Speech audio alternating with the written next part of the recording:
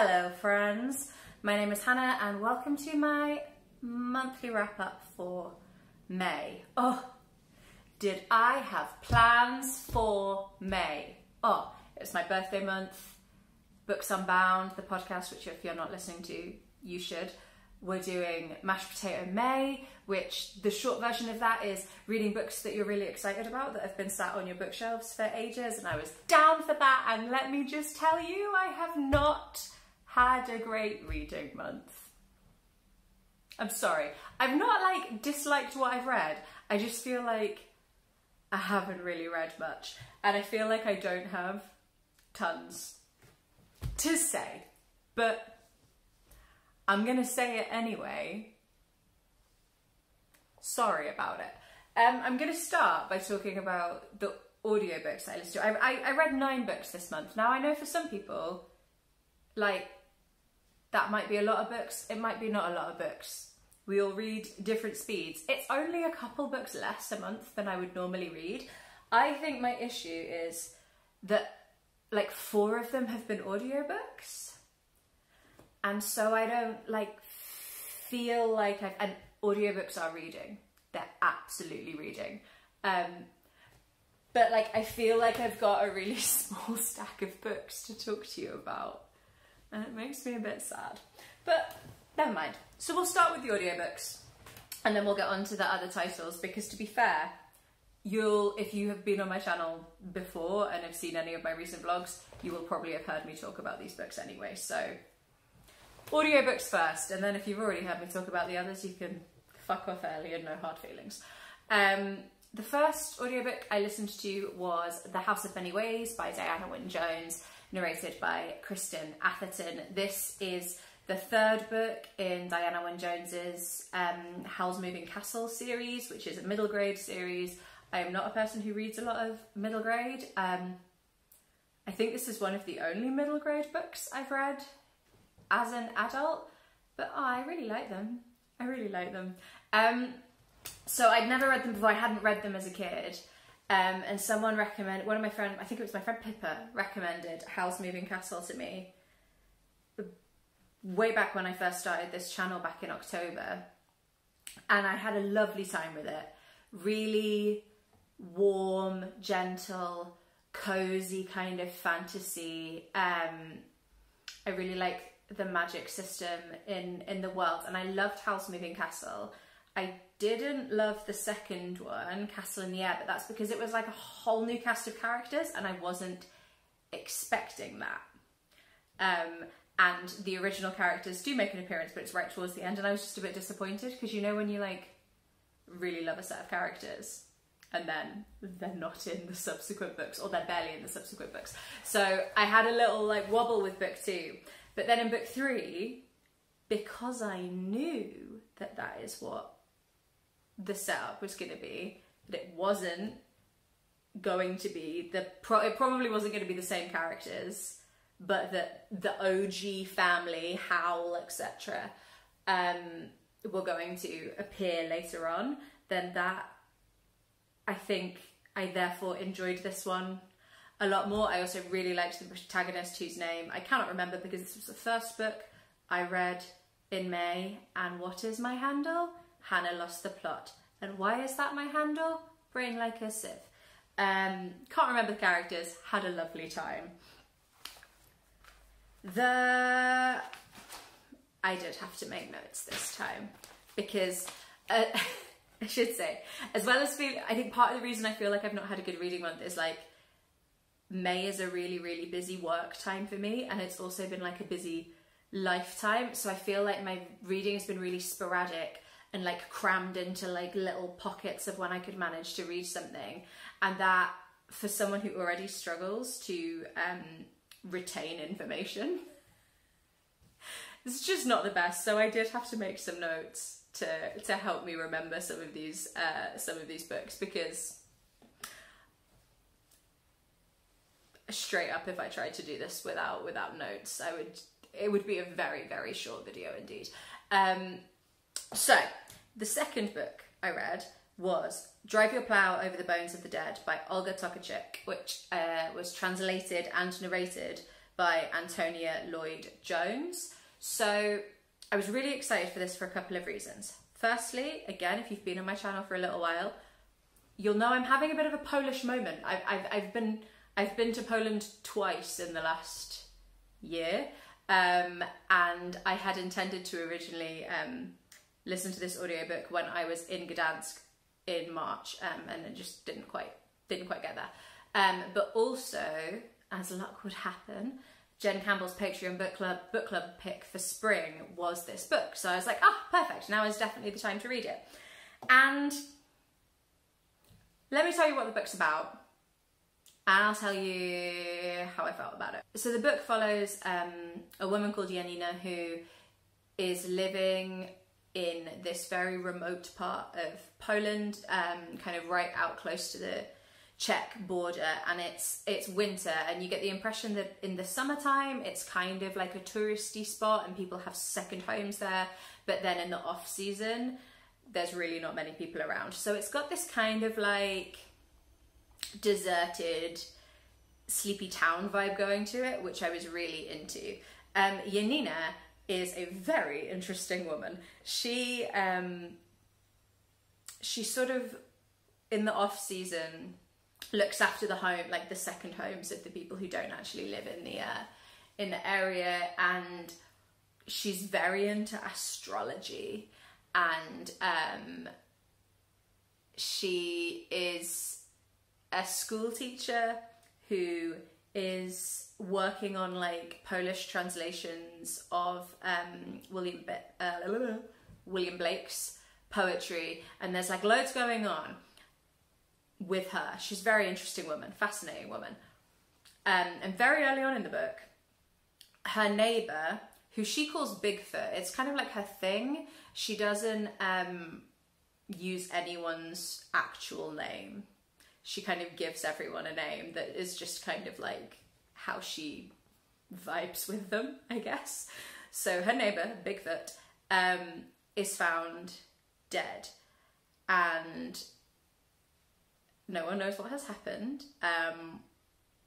It is a suspicious death, and it is not the first death in the book. So it sets off this chain reaction of other deaths occurring in this village, and plot ensues. So it's a really interesting literary, sort of slow burn, unreliable narrator crime book. That is essentially what it is. And there was so much in there that I found really, really interesting. Like I said, I think she was a really interesting character. I think the writing style, obviously writing style is hard in translated fiction, but I enjoyed the writing style of it. And I know Olga Tokarczuk is, you know, she's a Nobel Prize winning author, and incredibly well respected. This is the first book of hers that I've read, and I can really see why she's got that status. I think for me, the problem with this book was format. I think I would have really liked this book if I'd been reading a physical copy of it. Unfortunately, I really didn't vibe with Antonia Lloyd-Jones' narration style. I think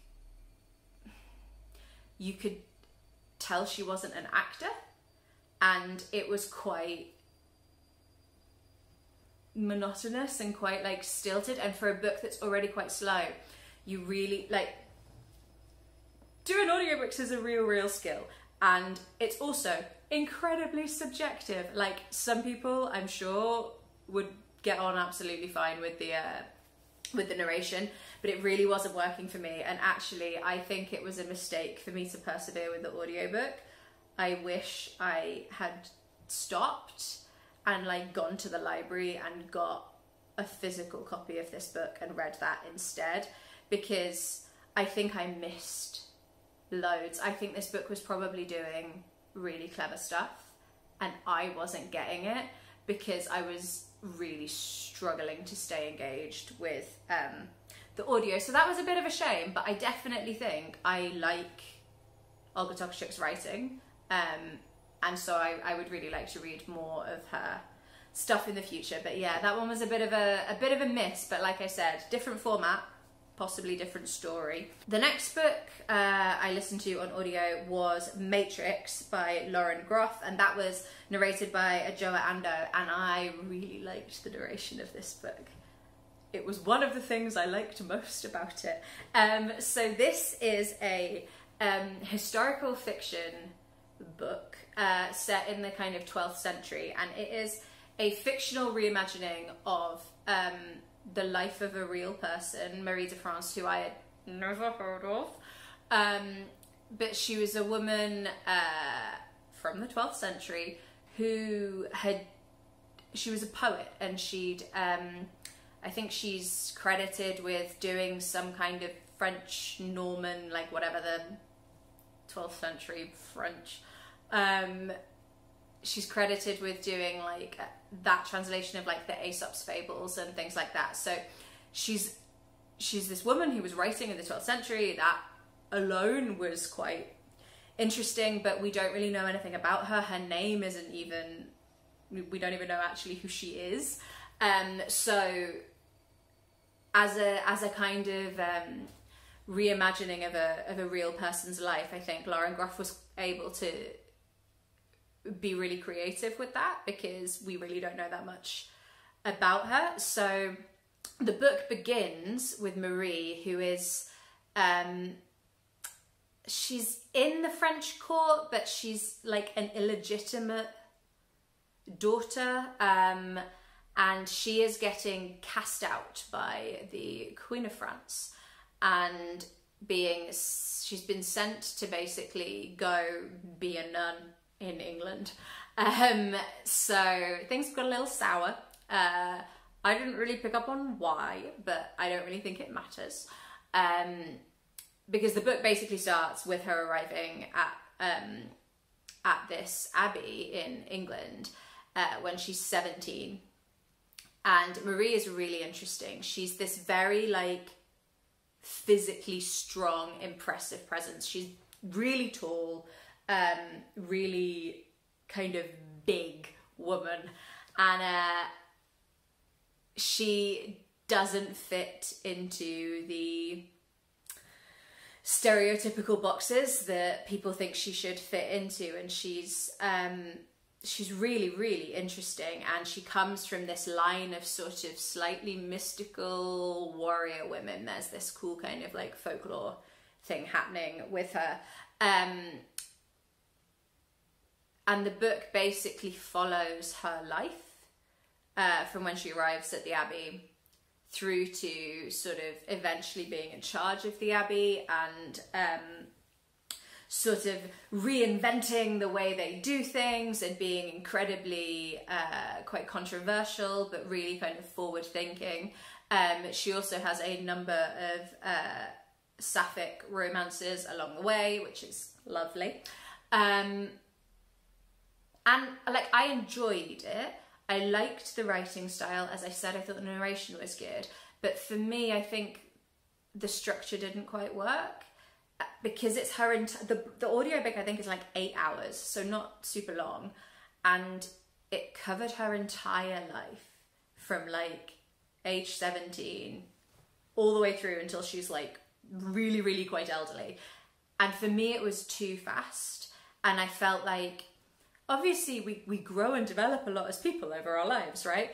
And it felt sometimes like she wasn't developing at all, and sometimes like she developed in this way really, really quickly, because we weren't kind of able to sit in it. So I thought it was interesting, liked it, here for it, didn't love it.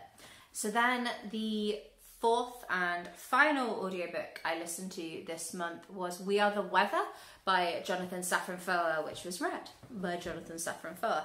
And I really, really liked this. So this is a non-fiction book.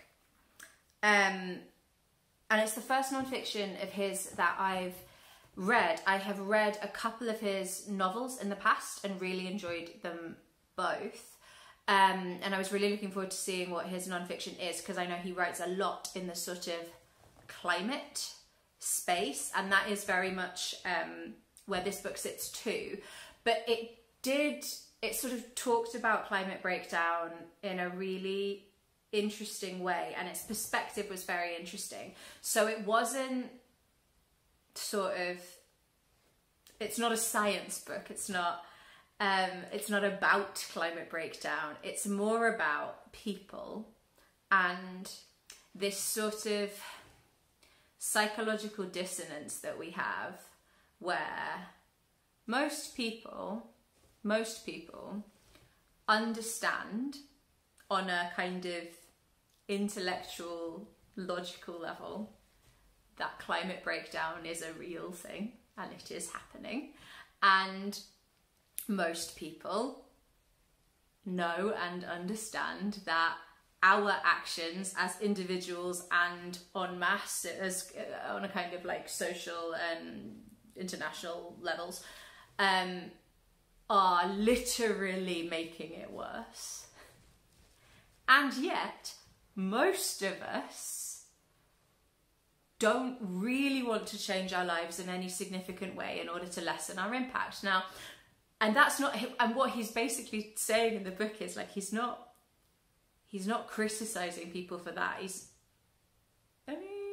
not criticizing people. He's pointing out that it's really interesting that there's loads of us who do that, who kind of, and I definitely put myself in this camp too.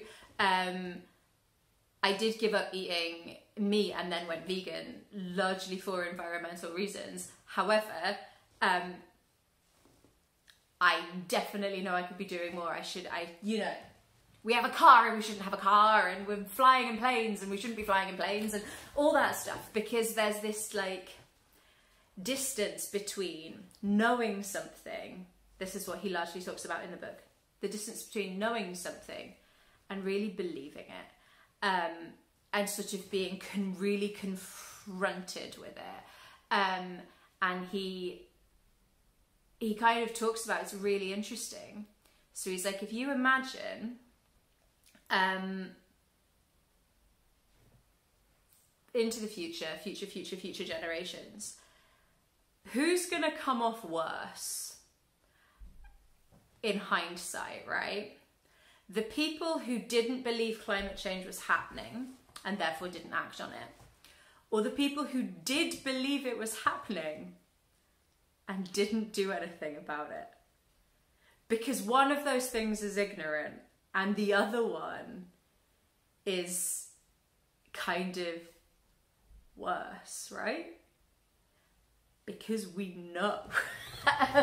So it was really interesting, and I don't want to I don't want to put people off reading the book if it sounds like you're going to get a bashing, because it's so interesting the way he comes at it, because he basically is talking about this really personally, like with his own journey to sort of try and grapple with this thing that we en masse as a species we seem really, really not able to do.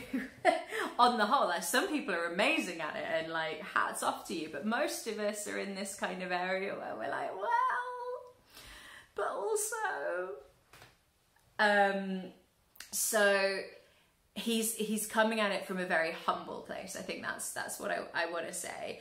And, you know, he talks about how he kind of objectively knows that he should probably give up meat, but he finds it really hard. And he's not able to give up meat. He's not done that. He's done it mostly, but not quite. And so it's really, really interesting. But also he draws from really interesting sort of different parts of human history that sort of look at a similar kind of psychology. So he has this anecdote where he talks about, I cannot remember the name of either of the people involved, but essentially there was a Polish man during World War II who escaped out of the ghettos in Poland and made it all the way to America and went to this judge who was Jewish and said, this is what is happening. You need to help. This is what is happening. This is what the Nazis are doing. And the judge basically said, I don't think you're lying to me, but I cannot believe you. And it's kind of the same thing, right? We know it's happening, but we can't quite believe it. It's not quite honest enough yet to really, you know, we don't not believe it, but we can't believe it. And yeah, I just thought it was, but there's loads of examples like that of like different things. It's a sort of a really social exploration. It kind of looks at lots of different aspects of society. It looks at suicide. It looks at the war, as I've said. It looks at agriculture and all these different kind of things. And I think he is brilliant at exploring and pulling together and connecting dots. I think that is his real gift as a writer. And then he has this bit towards the end of the book where he is imagining, you know, because the consequence of climate breakdown isn't that the planet's gonna like explode or die, right? It's just that we will no longer be able to live here. And so he imagines a world where, you know, millennia in the future, the Earth's still here, obviously, and he imagines whatever other kind of life form has evolved at that point on this planet, kind of finding pieces of us and sort of trying to get a picture of who we were as a species based on what is left of us in the earth. And it was gutting, absolutely gutting, but beautiful and kind of heartwarming, and also incredibly like, but just read this book, honestly, it's so good. Read it. So those are my audiobooks. So I can put this down now, because the thing with audiobooks is they're not physically here to remind me. So that's why we need the notes. So then I have 5 books to talk to you about. None of which I'm going to talk about for very long, for various reasons. Firstly, one is a book I read for work, which if you've been here before, you know these crop up every so often. I work in education, I read a lot of educational books for my job. And this is From Hood to... Should we go this way? We'll go this way. From Hood to Headship, A Black Woman's Journey to Becoming a Head Teacher by Miriam Manderson. Miriam is wonderful. She is a black female head teacher. She's head teacher for a brilliant school in North London, and we did some work with Miriam recently, which was why I read this. So I do know her in real life, and she really is wonderful. And this is sort of, as it sounds, her journey to becoming a head teacher. And it has not been a particularly easy journey.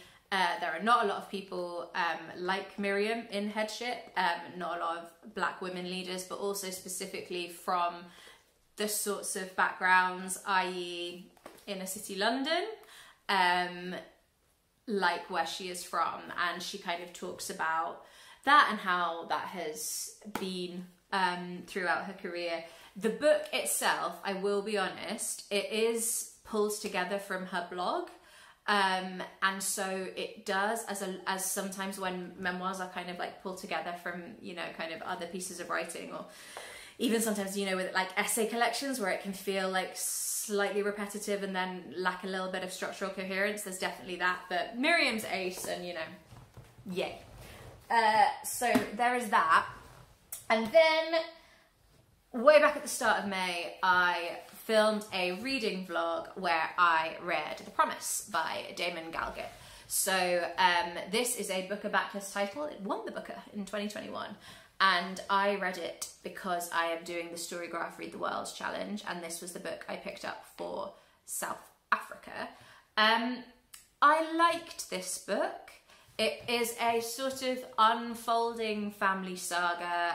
This family who have a property just outside Pretoria, and on the mother dies towards right at the beginning of the book actually, and makes a promise on her deathbed that the domestic worker, the black woman whose name I cannot remember, Salome, so Salome works in the house. She's a black woman, and the mother gets the father to promise on her deathbed that Salome is going to be given the title deeds to the property that she lives in, like on this. She's got like a house on their land, and the mother wants Salome to have that. That is the promise. And as this is a book that has many pages in it, it may not surprise you that that doesn't happen straight away. And so it is, it sort of looks at the fallout of that promise not being kept throughout the family's history. So you follow different members of that family over kind of 10-year time jumps. So it starts with the daughter, and then it jumps 10 years in the future, and then it's their dad, and then it's 10 years of the... It was good. I liked it. It's very bookery. And there were a few bits, again, you can read, if you want to know more, you can watch the vlog. I'll link it down below. He's a great writer. He really is. He's got beautiful turn of phrase, and there were lots of bits where I felt really... like I was like, oh, beautiful sentence, lovely sentence.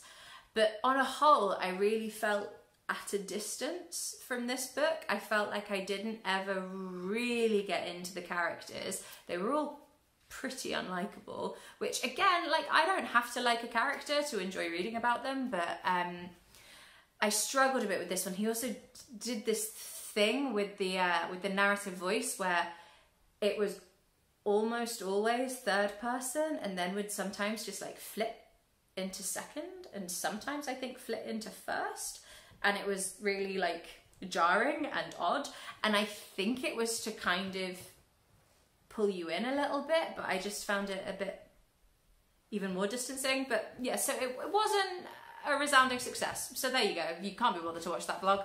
There's the Cliff Notes version. And then I have 3 books that I read in another vlog. So again, I will not kind of talk about these too extensively, because if you want to know my more in-depth thoughts, you can watch those vlogs linked below. But I have made a little jar, actually this little jar here, of prompts for my reading, because I'm trying to read all of these unread books. All of these are unread. And I'm planning on doing that by doing some themed reading vlogs. So I did the very first one of those, which was wholesome books. The prompt actually read, I just want to have a lovely wholesome time. And on the whole, with these 3 books, I did have a lovely wholesome time. So first up, there was, yeah, we're gonna stay over here. A Psalm for the Wild Built by Becky Chambers. This is a sort of solar punk, I have been told, since originally reading this book. It is a solar punk book, but it's sort of set in a far-flung future where at some point in history, robots who were being used extensively, as sort of we are starting to use them extensively, they became conscious. It was called the Awakening. All of a sudden, they kind of, all of the kind of robots became alive, and that obviously changed the way that humans and robots interacted. And it ended up being that all of the robots kind of went out into the wider world, and the humans stayed in these kind of in these cities, and the robots went off into the wilderness to kind of go and be by themselves. And we follow a monk called Sibling Dex, who is having a bit of a quarter-life crisis, doesn't really know what their purpose is, not really sure what to do with their life. I mean, they're a monk, so they've already kind of decided what they're doing, but then they decide that they're going to go off and explore the wilderness. They've become very fixated on the idea of hearing crickets in the real world. And so they set off on this journey with their little kind of tea hut wagon thing, and they encounter a robot out in the wild. And essentially this book is a series of meditative kind of conversations between the monk and the robot. I really liked it. I thought it was very cozy. It is like the kind of philosophical questioning is like really at the fore in this book. So if that's not something you enjoy, then this might not be for you. It's very slow moving, and it is a lot of sibling Dex and the robot talking to each other, and kind of thinking thoughts, big and small, which I really don't mind. I really don't mind in a book, but it's not for everyone. This also has a gender representation, which is not a queer representation that you see tons of. So yay for that. So there was that. And then the second book I read in the blog is another one that I loved. And this was Many Different Kinds of Love. And I'm going to have the same problem that I always have with these foiled covers. There we go. Many Different Kinds of Love by Michael Rosen. I'm going to stop holding it up because it's going to annoy me how much that's glinting. But this is, Michael Rosen is a poet, children's author, as I'm sure you may know.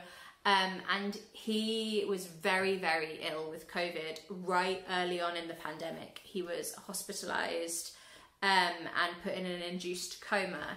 And this book is a mixture of his, well, it's essentially his sort of, he lost 2 months, nearly 2 months of his life.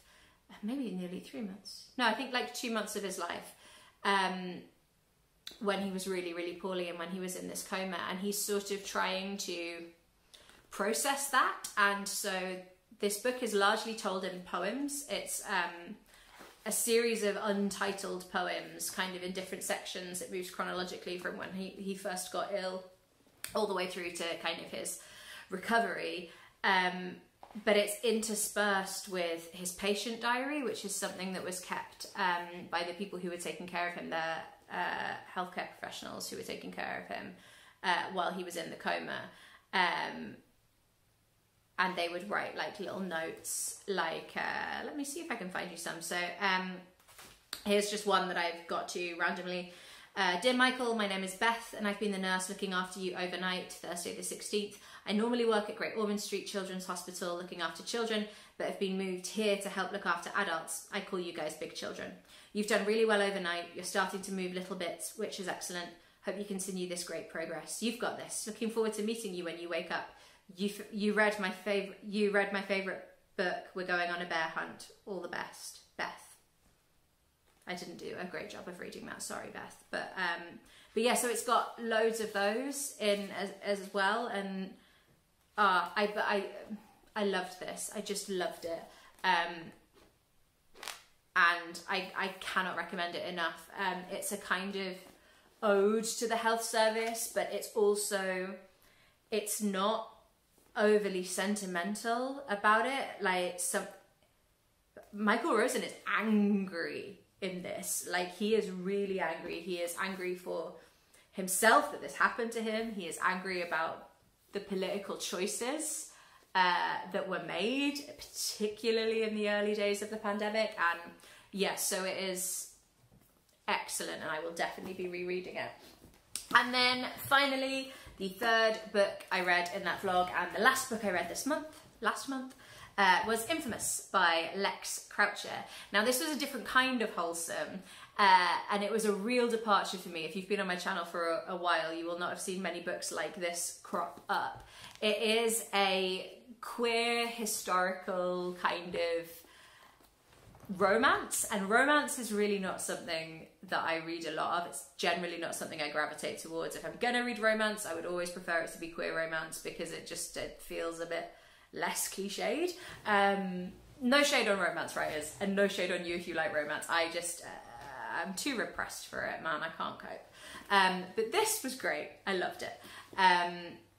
It follows 22-year-old Eddie Miller and her best friend Rose, and they get caught up in this. Eddie wants to be a writer. She reminds me a lot of Jo March from Little Women. She wants to be a writer and she's desperate to make that dream come true. And sometimes when she's pursuing that, she's a little bit selfish, and she kind of gets swept up by this Lord Byron-esque poet called Nash Nicholson, who then brings her on lots of kind of japes and adventures, and then things turn sour, and it's really good. It's just really, it was like a lovely little holiday for my brain. It was like zippy and zingy and zoomy. It wasn't that zoomy, but I just really wanted another Z word. But yeah, I really liked it, and I really recommended it. If you're a romance fan, if you're a YA fan, I think you would like this. But if you're not, like I'm generally not, you may also really like it. So there we go. That is everything I've read in May. I really hope I have a better reading month next month. It's Pride month next month, so I say next month, it's June now. I'm recording this in June, so it's Pride month now. And I have already read more books in June at this point than I had in May, so I'm already feeling like I'm having a better month. And I've got some exciting stuff planned. So if you don't want to miss out on that and you've enjoyed this video and you're still here, please do like and subscribe to my channel. That would be lovely. Let me know in the comments down below what the best things you read in May were, if you've read any of these. Let me know if you've had a good reading month, if you've had a bad reading month, if you've had an okay reading month. I just want to know because I'm nosy. And yeah, I will catch you again soon for something else. Bye.